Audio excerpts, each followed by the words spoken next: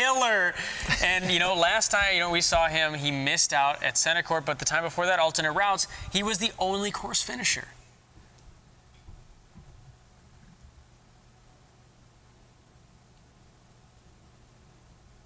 Really smooth there on the monster jump. I like it.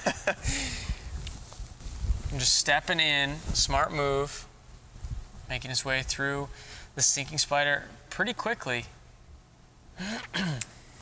Well, Joe has unbelievable upper body strength. This is an obstacle that does worry me. Come on, Joe.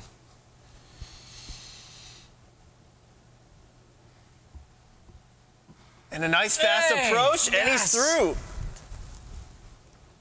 Well, there's a lot of upper body left, so I would expect some big things from Joe from this point on. Okay, a little close. Got his toes on the just scared me a little bit. He's moving on. Well, Joe is in such an interesting position because, I mean, he's sitting in 17th place in the season standings, but getting back to the third major would give him a shot at the championship. Right. And I'm a little worried about his pace here. We saw Adam Burnett going really fast. And look, we saw another malfunction, but Drew gives him the peg, and he's moving on.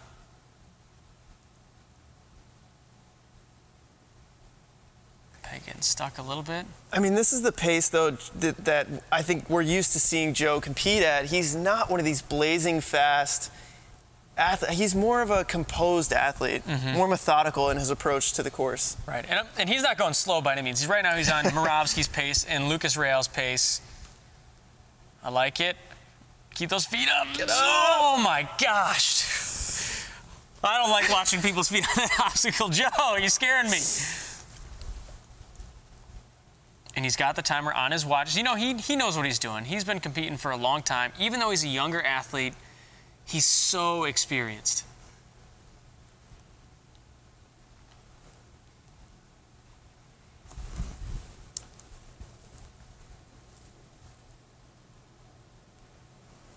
All right, here we go.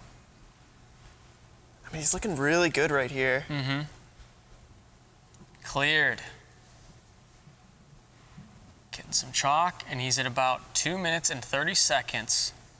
So he's not quite on Adam Burnett's pace, but he is a little faster than Joe Moravsky and Lucas Real. He's put himself in a pretty good spot so far. Choosing to go up one side here. Some big moves there. Wow. And so much strength there from Joe. No kidding. Nice grab. Gets the cargo net.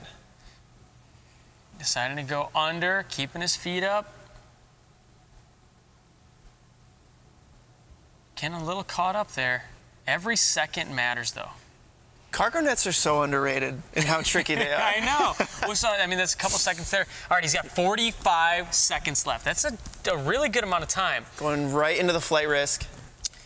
So he's got, if he wants to take a second, he can. It's all about the landing here.